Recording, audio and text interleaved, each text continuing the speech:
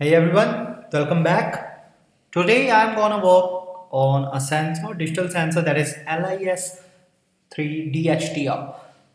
To have a knowledge about this sensor, to have a look about this sensor, so what we have to do is to visit the website, that is controleverything.com, and here we have to search out for this sensor as you can see on my screen.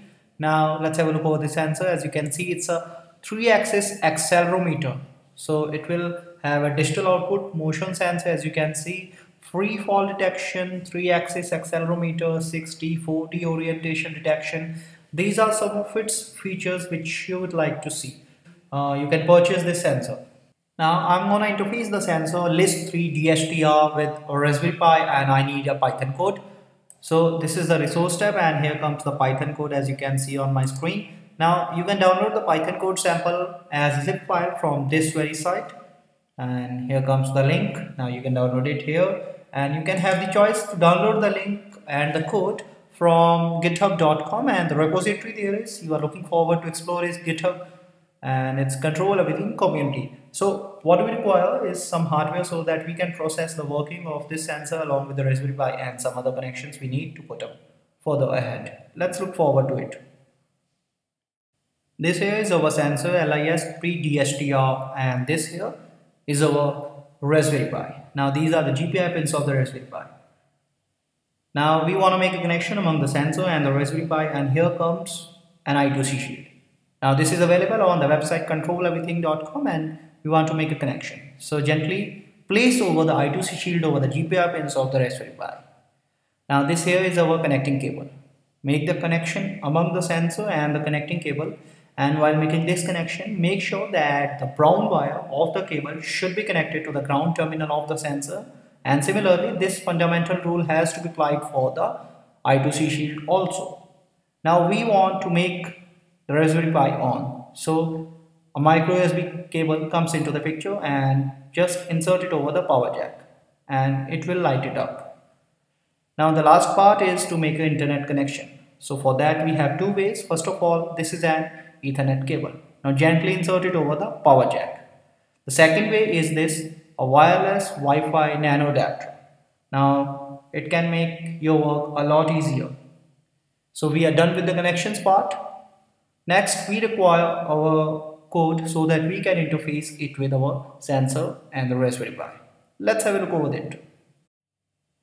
Now I'm going to show the interfacing of the Python code along with the Raspberry Pi and the sensor LIS3DHTR. So for that I have to log into the website, that is github.com, and here we have to search for the repository, that is control everything community. Now let's have a look over that, and here we have to look out for the sensor, that is LIS3DHTR, and here we go.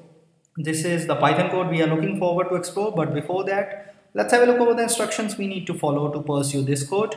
Python code. Now we have to download and install SMBus library on the Raspberry Pi, and the steps are being provided on this very link.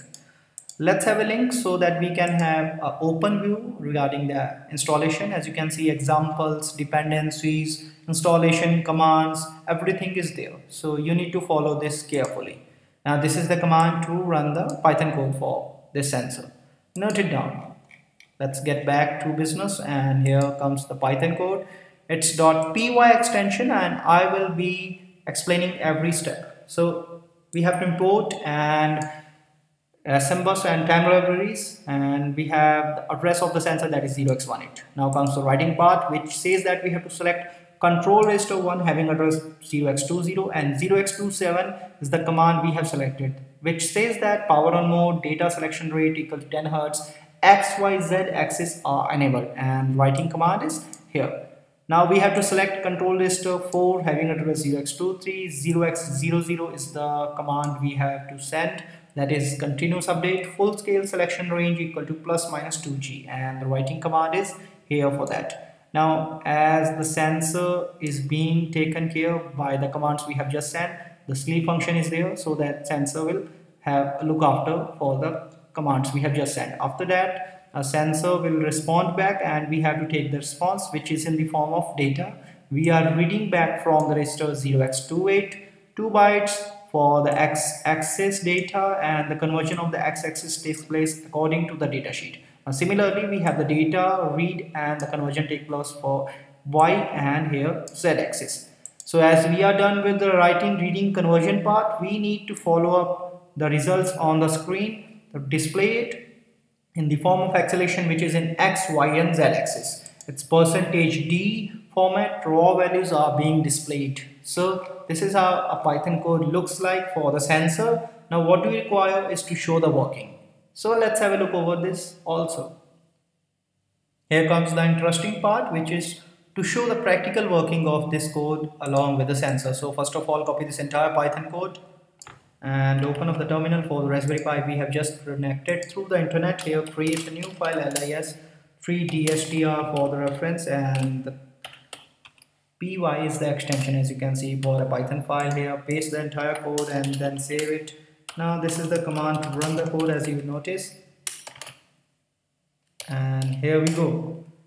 As you can see, acceleration in x, y, z axis is there and it's almost constant, which says that there is no motion for the sensor. But when I try to move the sensor, there will be changes in the acceleration for x, y and z axis, and you can see constantly changing values of these acceleration data on the screen as I move the sensor along with. So this is how Python code works along with this sensor. Now what do we want to know is the benefits, the features and the applications for this sensor. Now the LIS3DHTR is an ultra low power high performance 3-axis linear accelerometer belonging to the nano family with digital I2C SPI serial interface standard output. Now the device features ultra low power operational modes that allow advanced power saving and smart embedded functions. This sensor has dynamically user selectable full scales of ±2G up to 16G, and it's capable of measuring accelerations with output data rates from 1 Hz to 5 kHz. Now various applications uses this sensor, which are motion activated functions, free fall detection, click, double click recognition, pedometer, display orientation, gaming and virtual reality, input devices, vibrational monitoring and compensation, and a lot more.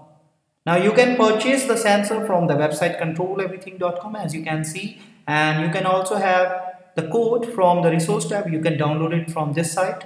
You can also have the code from GitHub repository, and the repository is Control Everything Community. Now you can have the queries on controleverything.com. You can contact there and you can have your comments posted on the community page. Also, for relevant blogs and articles, you can reach us on instructables.com, and to have more video tutorials, you can subscribe our YouTube channel. In the end, I just want to make it clear that you understood everything, and in case of any issue regarding any part of this video, you can contact me on controleverything.com. I hope you enjoyed this video and yourself have a good one. Thanks a lot for watching.